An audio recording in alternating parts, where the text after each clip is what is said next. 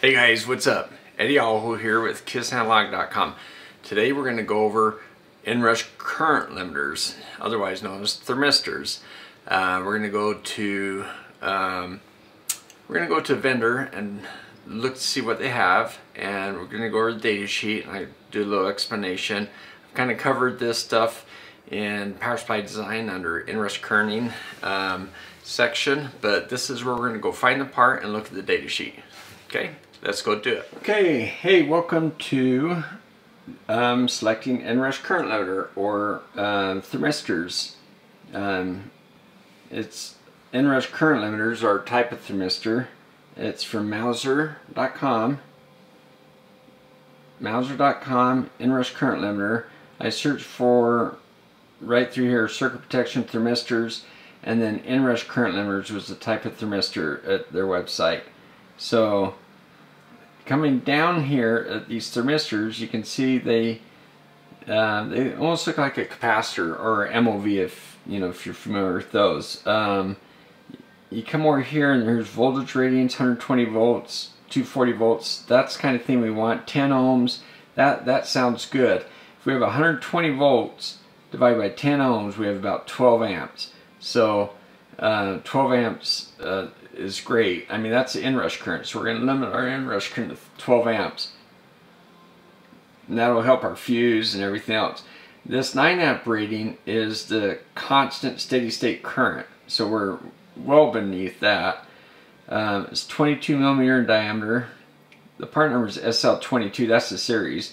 And that 22 signifies this diameter. 5 millimeter thick. So 22 by 5 millimeter. Here's 12, 10, 15. So it shows you the different sizes. The bigger ones can handle more energy. The way these are rated, here's a mega surge. So you know what? The way these are rated is in how much energy they can handle. So they're rated by current, steady state current, the ohms, and then the third thing that's the important thing is, now normally these are going to be rated way more than what you need. And 10 ohms is what you're looking for. That's what you want to limit the inrush to. And then the inrush current, like the energy that this, as that current's coming in, it's developing a lot of power on this device, because it's got, see, it starts off at 10 ohms and the resistance drops as the current heats it up. So let's just look at the data sheet, because I want to kind of show you what that looks like. So this Ametherm company, SL22, this part number is the, that there, showing 22 millimeter by 5, like we said. Okay, here's the thing, what we're talking about. 10 ohms, 9 amps, okay, fine. Now again, one thing I want to point out is that 9 amps is at 25C. When this thing heats up, it won't take as much current. The recommended maximum energy is 100 joules. Now, joules are like watts with time taken into consideration, because watts are just, it's how many joules per second basically. So if you had 100 joules in 1 second, that'd be 100 watts. But it says it's actually going to fail at 220, so they want you to derate it to 100. They want you to stay well beneath what the actual failure. Now if you have 120 volts coming in, you can have almost a 7,000 microfarad cap, say 6,946 microfarad cap. That's the size of cap capacitor you can have on 120 volts, creating this inrush current through that resistance, and that gives you 100 joules. So I've shown how to do this math, or how to do these equations, in my power supply design, where I show how to use a thermistor. But basically, just quickly, I want to just kind of as a reminder, or as a first time, when you think about this is, capacitor is sitting on 120, but if you're going through a transformer, stepping the voltage down, then let's say you step it down to half of that, say plus minus 30 volts would be half of this. So then you could essentially go twice the size of that capacitance. So in our kind of audio amplifier power supplies, that means you can almost double these values. I mean, that's kind of a rough way to look at it, okay? but it's good to do the math, make sure you're good, and it's good to choose a part that's big enough. Okay, so 22 millimeters, that's less than an inch in diameter, still good sized part, but that's $1.56. Okay, let's go down where I saw that other guy, the real big one, the Mega Surge. I like that. Okay, now it can handle 15 amps all day, you know, at room temperature. It's also 10 ohms. It's 31 millimeters and 9.3 thick, so it's almost twice as thick, and it's larger. It's over an inch in diameter. Let's just look at this one for fun. It's $4.50. I think this is the kind of guy you could put in and never have to worry about it. It's, you know, again, the numbers there.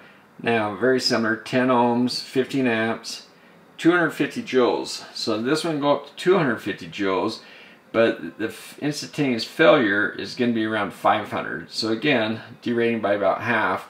Now you go up to 20,000 microfarads, which if you're on the other side of the transformer and you're going, you know, now another thing when I mentioned going the other side transformer, I was giving a maximum.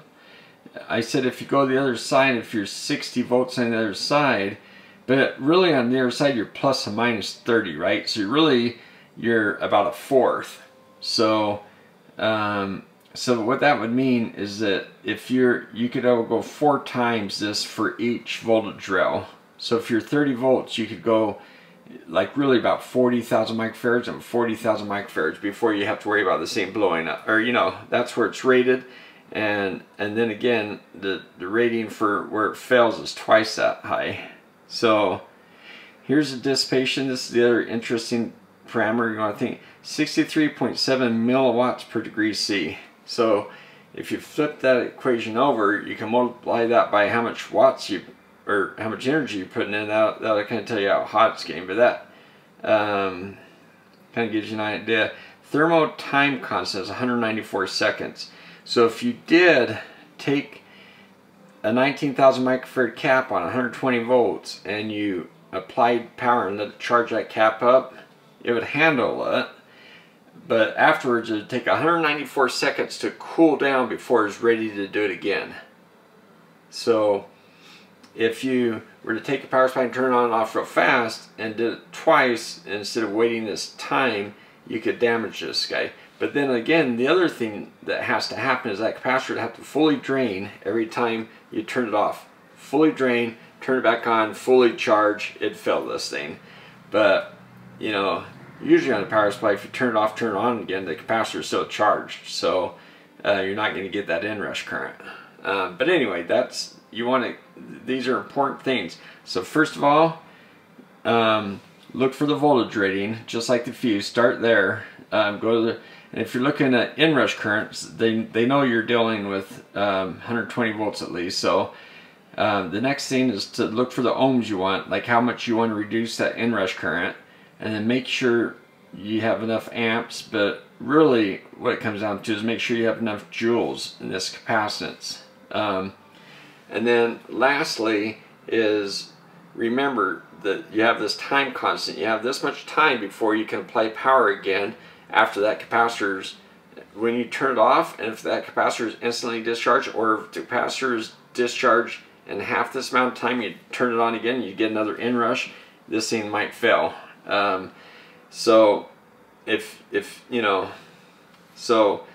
you do put a bleed off resistor on your capacitors, you can kind of think about this too. You can let your capacitor bleed off maybe a little bit longer than this, so there's still a little energy, so just in case somebody did play with your switch and turn it on and off, your capacitor wouldn't be bled out, you know.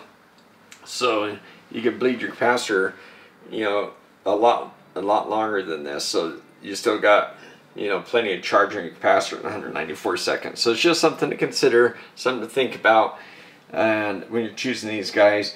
And if you're limiting your inrush current, limiting the energy on it, like with an inductor in series with the capacitors, then you won't have as much energy. And then, you know, if you size this guy big, then you don't have to worry about this so much, because you're never pushing it to the 250 joules. You know, in this case, if you used a capacitor half that size, you could probably wait half that time to turn it on again. So that's kind of a way to look at this, and you know, in my designing with thermistors, I go over this a little more detail, and I have a quick sheet that you can look at that shows the math and how to do the calculations. But okay, hey, thanks. If you like this, give me a thumbs up.